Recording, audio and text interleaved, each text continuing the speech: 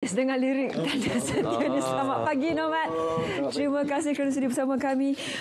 Nomad tulis sendiri lagu tersebut. Ya. Sepenuhnya di bawah hasil kreativiti Nomad. Bila dengar verse pertama yang pasal birthday sabut seorang-seorang tu macam alah sedih. Tersentuh. Sakit dia punya tersentuh dekat situ. Kalau Nomad dulu dia terkenal dengan lagu Tetap Menantimu. Lepas tu pastinya ramai peminat yang merindui Nomad. Inilah tajuk lagunya Tanda Setia. Tanda setia kepada peminat di luar sana. Betul. Dan ini bukan nukilan sepenuhnya daripada Nomad sendiri. Alhamdulillah selama ni saya menyanyikan hasil karya orang dan kali ini saya bersyukur sebab saya boleh luahkan untuk menghasilkan apa yang hasil kerja saya selama ni. So setakat sekarang ni alhamdulillah penerimaan yang sangat baik dari pendengar, penonton YouTube, dan anda semua boleh saksikan. Siapa yang tak tengok lagi, saksikan Tanda Setia video klip di Digital Music dan platform digital platform. Music video dah siap eh? Alhamdulillah dah. Nomad, apa antara inspirasi daripada Nomad sendiri untuk membuat lagu ini? Sebenarnya lagu ni terhasilnya daripada sebuah karya filem ataupun drama Cina di mana kisah percintaan antara yang sambut hari lahir tu, yang dua orang tu adalah salah seorang lelaki tersebut, di mana perempuan itu meninggalkan dia pada hari lahir dia. Dan ini adalah percintaan warga emas. Alah. Dia punya set, dia punya meruntun tu.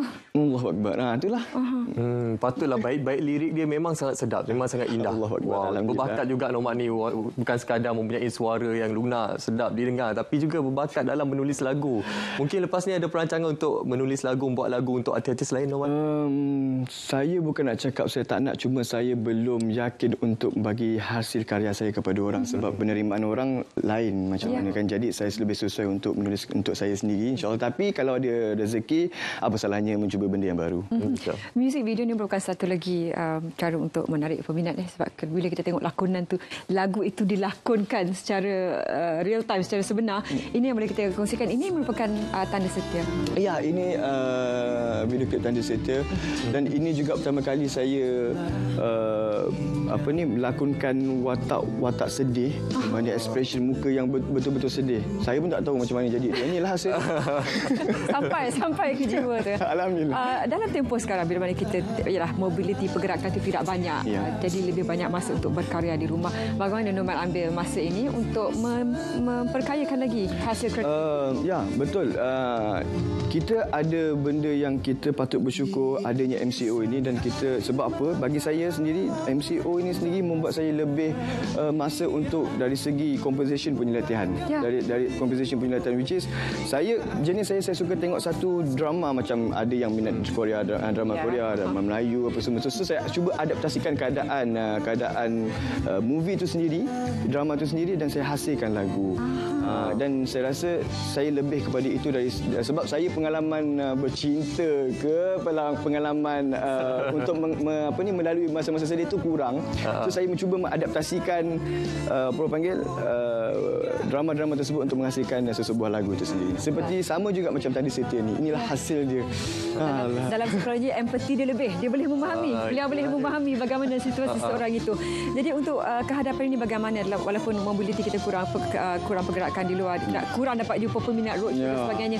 Bagaimana merapatkan terus lagi interaksi dengan para peminat? Saya berinteraksi dengan saya lebih sesuai panggil family. Pendengar saya ada satu Telegram punya group, so saya panggil dia orang mereka ni family, sebab untuk peminat tu saya rasa tak letakkan diri saya begitu tinggi untuk orang meminati saya. Cuma cukup untuk orang meminati lagu saya itu sendiri, dan cara saya berinteraksi dengan dia orang, saya buat TikTok, nyanyi sama-sama kan. Saya buat live IG. Itulah cara yang sekarang ni paling orang panggil relevan untuk rapat dengan dia orang. Betul. Sekarang ni memang sangat mudah. Kita boleh mempromosikan lagu, contoh macam Nomad sendiri memanfaatkan platform-platform digital yang sedia ada untuk mempromosikan, untuk mendekatkan dengan peminat di luar luar sana. Jadi sekarang ini Nomad, kita bagi ruang kepada Nomad untuk promosikan sekali lagi kepada penonton untuk melihat ataupun menonton klip video yang telah dikeluarkan di YouTube. Kepada mereka yang belum menonton Tanda Setia punya video klip, boleh tonton di Digital Music, type Tanda Setia dan teruskan menyokong hasil kerja saya selepas ini dan hargai saya punya buah tangan saya untuk kali ini, kerana inilah hadiah saya untuk anda semua, dan teruskan menyokong industri tanah air. Tanpa korang semua, industri tanah air ini sedih, dan kita kena kena hargai kita punya ni, sebab banyak talent-talent kita dalam industri tanah air. Dan tak ada artis seperti Nomad juga, tak adalah di industri sendiri. Tak adalah. Dia orang tak ada, saya tak ada lah kat sini. Tak ada.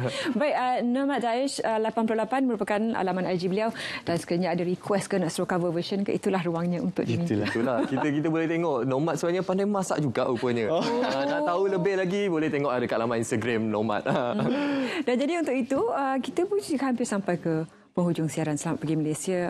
Penerbit kami pagi ini, Abang Azlan dan semua kru Selamat Pagi Malaysia. Semoga hujung minggu anda ni lebih produktif, walaupun hujung minggu sebenarnya banyak aktiviti. Nomad hujung minggu biasa buat apa? Saya biasa hujung minggu ni saya main badminton. Badminton. Tapi dah tak boleh nak main badminton. Tak boleh badminton? Tak boleh dah. Apalah, bersenam di rumah. Kita bersenam di rumah sajalah. Okey, kejap lagi kita akan tinggalkan anda dengan lagu yang pernah menaikkan nama Nomad. Tetap menantimu, tapi terlebih dahulu kita ingin wawarkan kepada anda untuk terus mematuhi SOP dan pengamalan norma baru dalam kehidupan seharian kita. Kita sampai di sini saja, Saliha. Dan kita jumpa lagi. Teruskan menonton TV1 untuk lebih banyak program hebat. Nomad tetap menantimu, dan kita jumpa lagi esok, insyaAllah. Bye. Assalamualaikum.